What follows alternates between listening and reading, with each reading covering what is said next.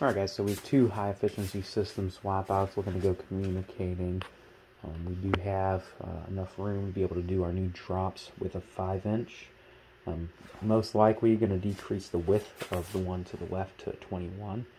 Depending on equipment availability, we'll be able to do a base, coil, furnace.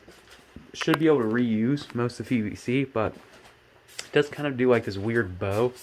I can't really tell from where I am if it has a slope the entire time, but it looks like they've had to make some adjustments, and this one started like kind of coming over, so we'll probably at least have to replace this 4-inch PVC for the venting on that setup. So we'll have to look into that possibly.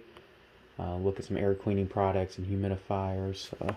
Should be good on combustion air for the water heaters. They're not going to be touched either way.